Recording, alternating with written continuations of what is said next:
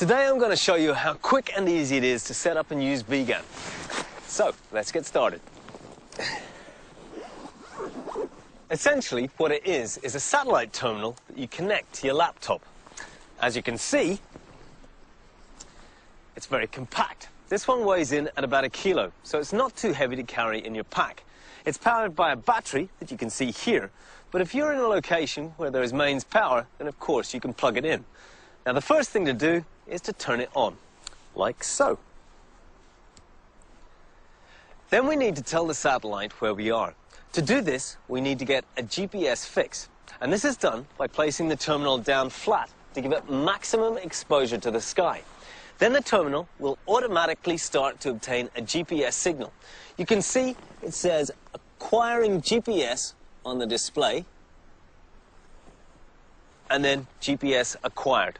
So once I've acquired a GPS fix, the next thing is to connect to the Inmarsat network. I'm going to point the BGAN terminal to the satellite which covers my location. I have a couple of things to help me here. There's a small compass on the terminal and a beeping sound which tells me how strong the signal is. The quicker the beeping, the better the signal.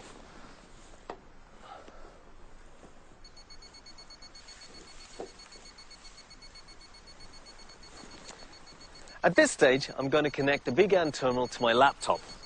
Now, I'm going to use an Ethernet cable, but you could use a USB cable or Bluetooth if you want. It's up to you.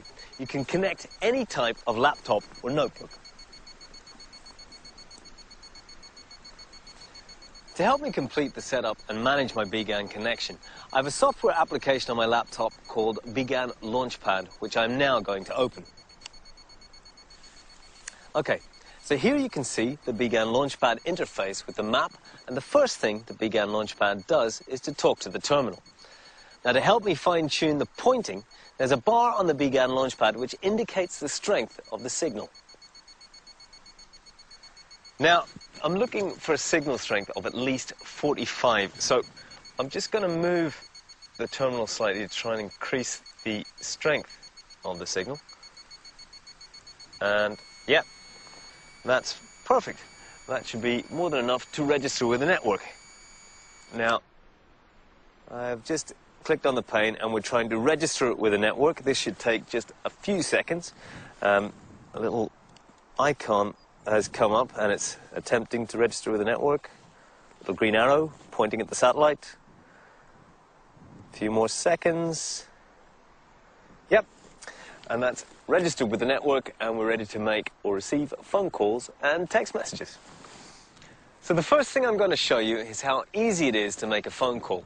What I've got here is a standard handset, and I'm just going to plug it in.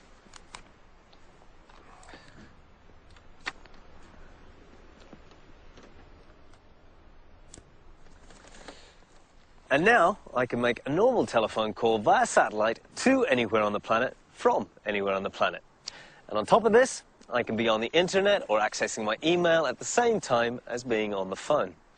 So let's do that next. Let's make a data connection, and once again, BGAN Launchpad helps me out here.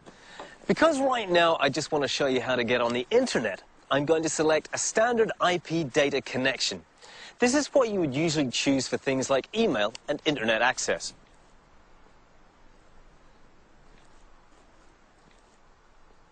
Okay, just to show you I'm online, I'm going to open Internet Explorer, and here you go, I'm on the Inmarsat homepage.